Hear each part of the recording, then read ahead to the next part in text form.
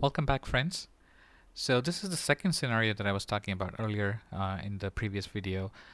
We want to import a CSV file directly from the FTP folder. It is not encrypted or compressed. So in this particular scenario, we want to use the file drop automation as well. And as soon as the file is actually dropped into our FTP folder, we want to be able to import that into our data extension, right? So in this particular workflow, you will see we've used the file drop, and there's only one activity that we will use. So let's quickly go and check the configuration here. I've used the file drop. As you can see, it's the import e-commerce folder that I'm looking for.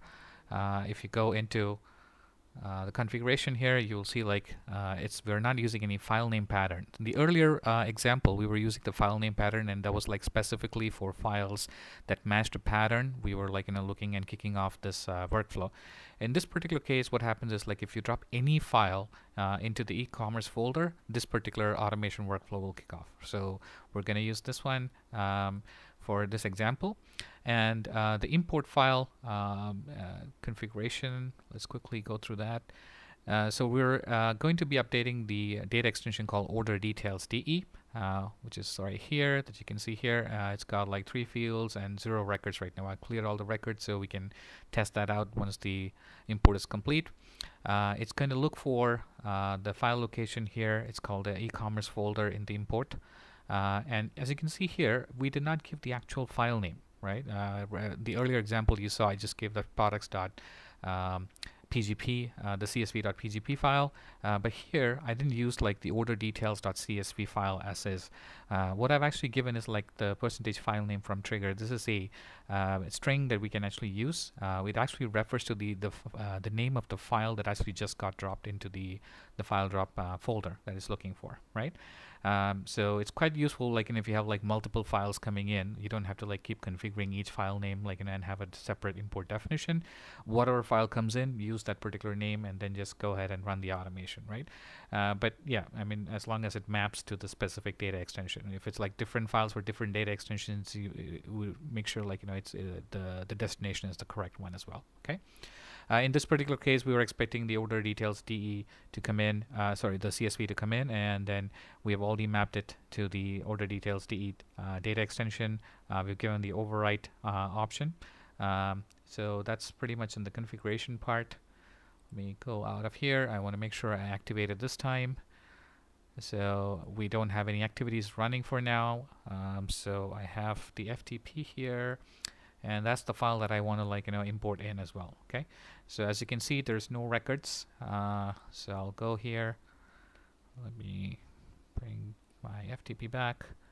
I've just uploaded the file order details.csv into the e-commerce folder. As soon as I go here, you will see the file drop just kicked off right now. It's looking, and it's give you the full name, right? The order details.csv, what the file is actually encountered in the import e-commerce folder.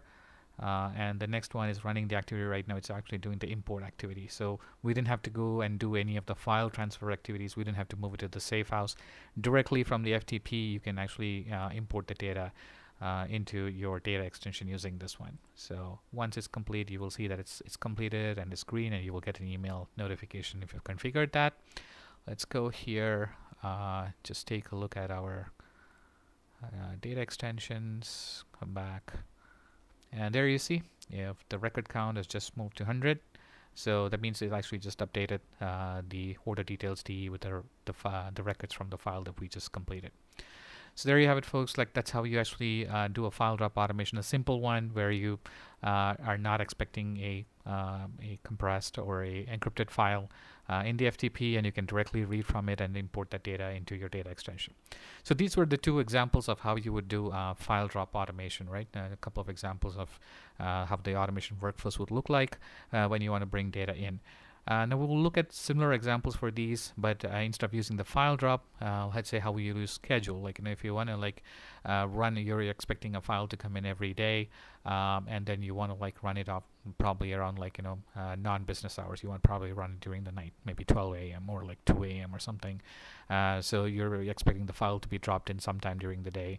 As long as it's before that particular schedule that you have, you'll go ahead and kick it off, right? You don't want it to run as soon as the file is dropped in.